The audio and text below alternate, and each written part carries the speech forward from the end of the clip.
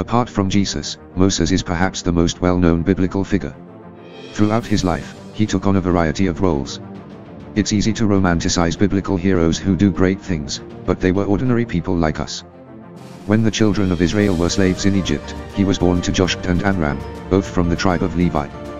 With a sister named Miriam and a brother named Aaron, he was the youngest of 3 children. Because there were so many Israelite slaves, Pharaoh was scared of them and ordered that all the boy newborns be slaughtered. Moses was shielded by his mother.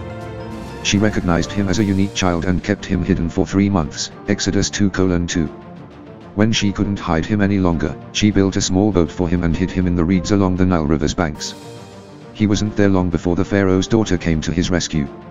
She hired a Hebrew woman to nurse him since she couldn't. It just so happened that this woman was Moses' mother. The Pharaoh's daughter nurtured Moses in the palace when he was weaned, surrounded by all of Egypt's riches. He grew up in the palace but was aware that he was Jewish. Looking this way and that and seeing no one, he murdered the Egyptian and hid him in the sand. The Bible tells of Moses when he spotted an Egyptian assaulting a Hebrew slave, Exodus 2:12. A Hebrew slave called him out on it the next day, so it wasn't the best cover-up. We all deal with fear, but Moses did as well. When Pharaoh discovered what Moses had done, he attempted to murder him. Moses had to flee for his life. He spent 40 years in Midian's desert, married Tharbis and Zipporah, and fathered Gershom and Eliezer. When God came to him in flames of fire from within a bush, fear returned.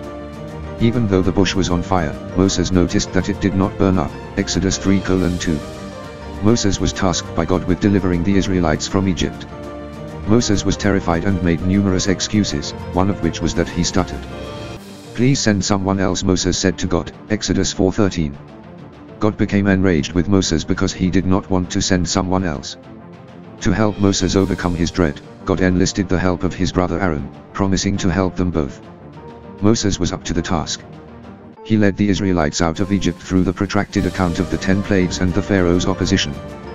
"Do not be scared," Moses warned the people, stuck between the Pharaoh and the Red Sea, who had altered his mind and pursued the newly released slaves. "Hold your ground, and the Lord will bring you deliverance today," Exodus 14:13. "The Egyptians you see now you will never see again," he predicted. He was correct, Exodus 14:13.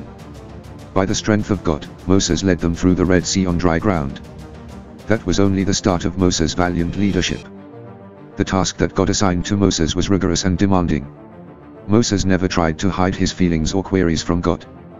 God delivered Moses the 2 tablets of the covenant law, the tablets of stone engraved by the finger of God after they spent 40 days together on Mount Sinai, Exodus 31 hours 18 minutes. Meanwhile, the people became bored of waiting for Moses and created an idol to worship. God became enraged and offered to murder them all, instead turning Moses into a powerful nation.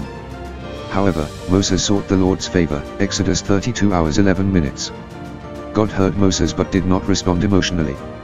Moses saw parts of God that no one had ever seen before in response to his prayer to see God's grandeur.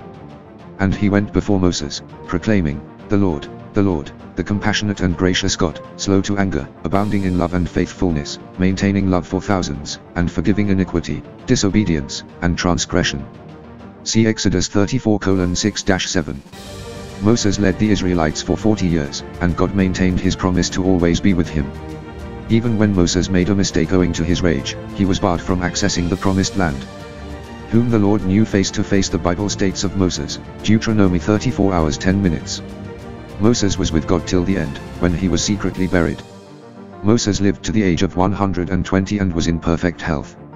His eyes were not feeble, and his strength was not diminished, Deuteronomy 34:7. The people mourned for him for 30 days until God intervened and told Joshua to take over as leader. And Moses, the Lord's servant, died there in Moab, just as the Lord had said.